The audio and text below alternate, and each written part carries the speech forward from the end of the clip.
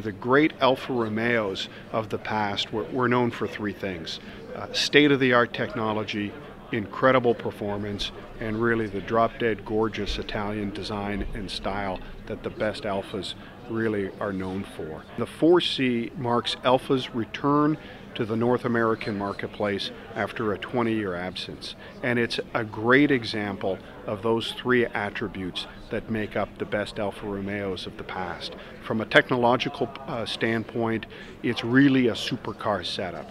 Carbon fiber chassis, aluminum subframes, and a mid-engine setup.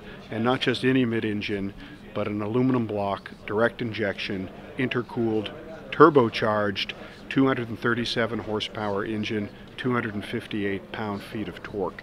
And when you think about the setup of carbon fiber, aluminum subframes, and mid-engine, it's really unique for vehicles costing less than $1 million.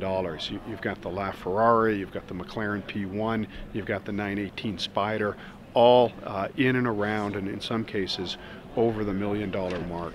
And then from a performance standpoint, the performance of the 4C is really remarkable.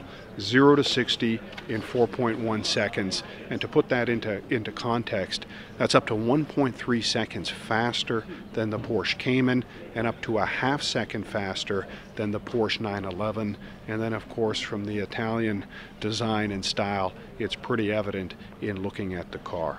Really, what is unique about the Spider is kind of a carbon fiber halo roof, a center exhaust option shrouded in carbon fiber, but still retaining a lot of that rigidity of the 4C coupe because it leverages off of the carbon fiber chassis system. So most convertibles, as a derivative off of their coupe counterparts, generally add 100, 200, even up to 300 pounds of weight, believe it or not.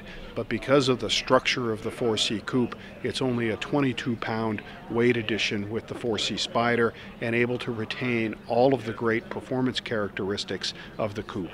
0 to 60 in 4.1 seconds, and then of course all of that open air freedom. Really, it's a vehicle that you just add sunglasses and you're good to go.